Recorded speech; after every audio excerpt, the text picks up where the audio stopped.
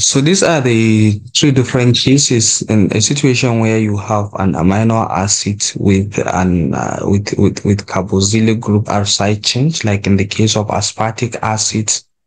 So what we are going to do is like look at it here. We have a pKa at lower pH of 3.65, and we have it at a pKa of 1.88. That is the R side carboxylic group. So now actually the R side change carboxylic group have a pKa of 3.6, and that of actually the alpha carbon is 1.88.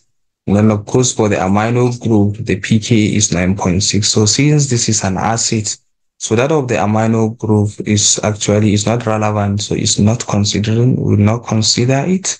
So therefore, we are now going to use the pKa for both the carboxylic groups. So that is why the Pi here is 1.88 plus 3.65 divided by 2. And of course, we have 2.77 as a Pi, that is isoelectric point of the acid.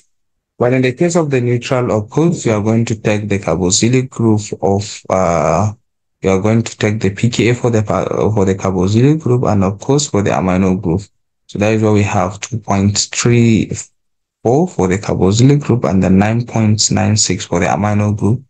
And we divide it by 2. So here we have 6.01.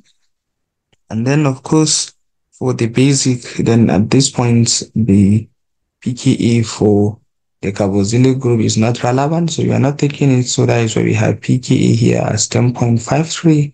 And then we have it here as the pKa as 9.74. So we are taking for just the amino group. So we have pKa here as 10.53. And then here for pKa is 8.95. So we take them and we have average as 9.74. So we are neglecting that of the carboxylic group. So that is how we get the pKa for basic amino acids and then for the acidic amino acids and that of the neutral. So these are the two situations. So thank you.